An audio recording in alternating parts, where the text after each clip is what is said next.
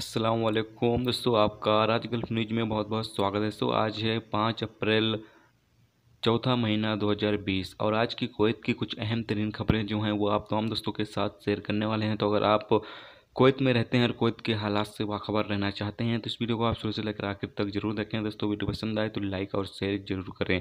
चलिए दोस्तों भी बढ़ते हैं अपडेट की तरफ।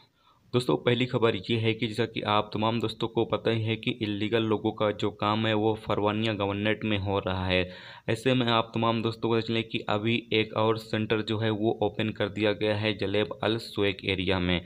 तो अगर आप जलेब अल सुएक एरिया में रहते हैं आप या जलेब अल सुएक एरिया के आसपास के इलाकों में रहते हैं और इलीगल तरीके से हैं तो आपको फरवानिया जाने की ज़रूरत नहीं है। आप जो है जलेब अल सुएक इलाके में भी अपना जो काम है वो करवा सकेंगे। और जो सेंटर खोले गए हैं उसका जो एड्रेस है मैं आप तमाम दोस्तों को बता दूं ताकि अगर आप इन इलाकों में रहते हैं तो आप इस सेंटर में जाएं, ना कि आप फरवानिया जाएं।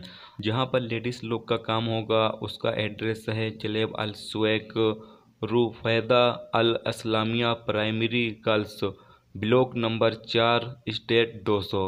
अब बात कर लेते हैं जो जेंट्स लोगों का, यानी कि जो मर्द हजरात हैं उनका लोग का जो काम होगा वो होगा जलेब अल सुएक नईम बिन Masood school boys block 4 state 250, यानी कि 250 स्टेट पर ये काम जो है वो आप जाकर वहाँ पर करवा सकते हैं। ये मदरसा है जो कि अभी कोरोना वायरस की वजह से बंद है और इन तमाम जगहों पर आपका जो काम है वो किया जाएगा। तो अगर आप फरवानिया नहीं जाना चाहते हैं या आप जलेब अल सुएक इलाके में रहते हैं तो आप यहाँ पर भी अपना काम को अंजाम दे सकते हैं। टाइम सेम है, सुबह के 8 बजे से दोपहर के 2 बजे तक। दोस्तों अगली अपडेट ये है कि जैसा कि कल मैंने आप तमाम दोस्तों को बताया था कि 62 नए कोरोना वायरस के केस जो हैं वो कुवैत के अंदर रिकॉर्ड पे आए हैं, जिसमें एक इंडियन शहरी की मौत भी हुई है।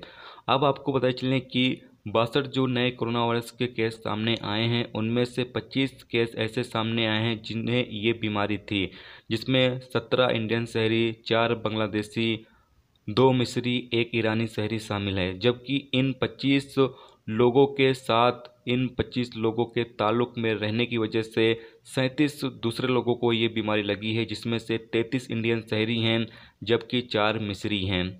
तो याद रखें दोस्तों कि अगर आप कुवैत के अंदर मौजूद हैं और कुवैत में इंडियन शहरियों को ये बीमारी जो है वो बहुत ही तेज़ी से फैल रही है इंडियन शहरियों में, तो आप तमाम दोस्त जो है वो एक दूसरे के रूम पर बिल्कुल भी आए जाएं नहीं और साथ में अपना सेफ्टी और अपनी सलामती का ख्याल ज़रूर रखें।